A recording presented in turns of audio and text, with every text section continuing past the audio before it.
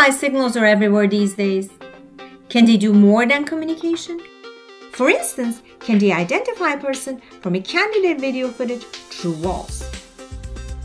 Consider this scenario. Law enforcement has a video footage of a robbery.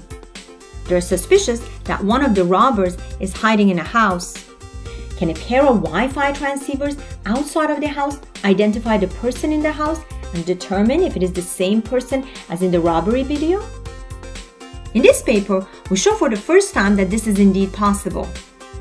More specifically, we propose cross-modal ID. This new technique can determine if the person behind the wall is the same as the one in a video footage. Cross-modal ID only uses the received power measurements of a pair of Wi-Fi transceivers. It does not need any prior Wi-Fi or video measurement of the person to be identified. It also does not need any prior knowledge of the operation area.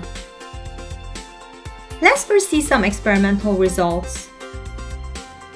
Consider this area where a pair of Wi-Fi transceivers are inserted outside behind the wall.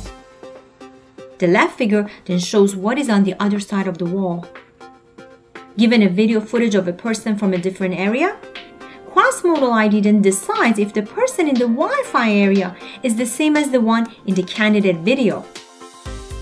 We have run several experiments in this room with different people. Cross-modal ID achieves an identification accuracy of 83% in this area. Consider this second area. The left figure then shows what is on the other side of the wall. Cross-modal ID achieves an identification accuracy of 82% in this area. Finally, in this third area, cross-modal ID achieves an identification accuracy of 89%. Let's now see how we have enabled this. The way each one of us moves is unique. But how do we properly capture and compare the gate information content of the video and Wi-Fi signals to establish if they belong to the same person? We propose a way that for the first time can translate the video content to the wireless domain. Consider this video footage of a person. By using a human mesh recovery algorithm, we first extract the 3D mesh of the person.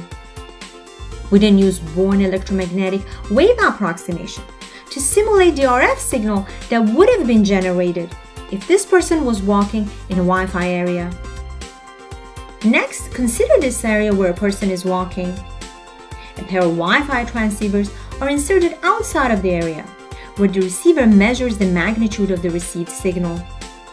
We then use a combination of short-time Fourier transform and Hermite functions in order to get the spectrogram of the received signal. The spectrogram carries the frequency time content of the wireless signal, which implicitly carries the gate information of the person.